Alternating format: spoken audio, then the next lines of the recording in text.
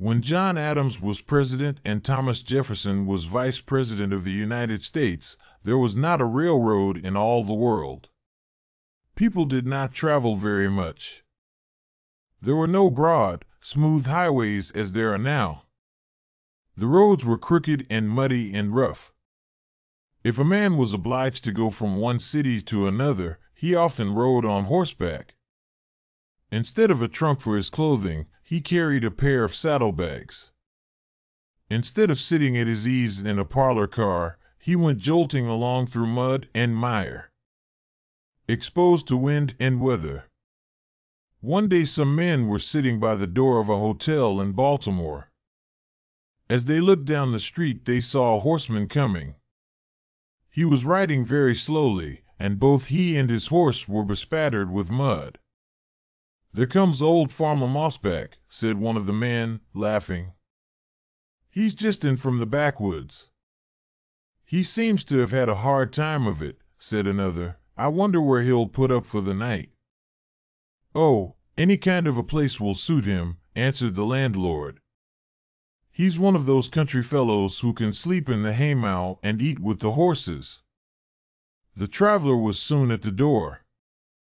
He was dressed plainly, and, with his reddish-brown hair and mud-bespattered face, looked like a hard-working countryman just in from the backwoods.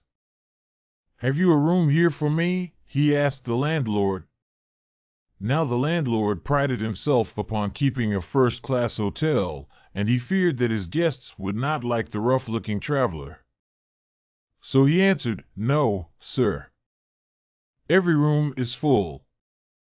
The only place I could put you would be in the barn." "Well, then," answered the stranger, "I will see what they can do for me at the Planter's Tavern, round the corner," and he rode away. About an hour later, a well-dressed gentleman came into the hotel and said, "I wish to see Mr. Jefferson." "Mr. Jefferson?" said the landlord. "Yes, sir.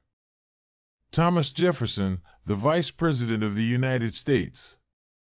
"He isn't here." "Oh, but he must be. I met him as he rode into town, and he said that he intended to stop at this hotel." "He has been here about an hour." "No, he hasn't.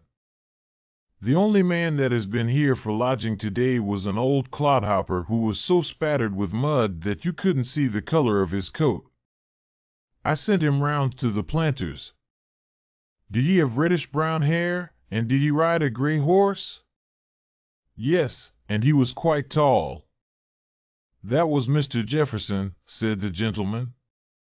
"Mr. Jefferson!" cried the landlord. "Was that the vice president? Here, Dick. Build a fire in the best room.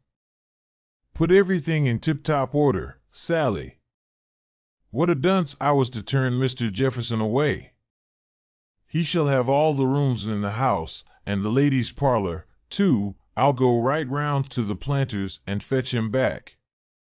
So he went to the other hotel, where he found the vice president sitting with some friends in the parlor.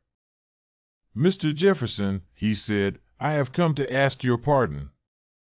You were so bespattered with mud that I thought you were some old farmer. If you'll come back to my house, you shall have the best room in it, yes. All the rooms if you wish. Won't you come?" "No," answered Mr. Jefferson.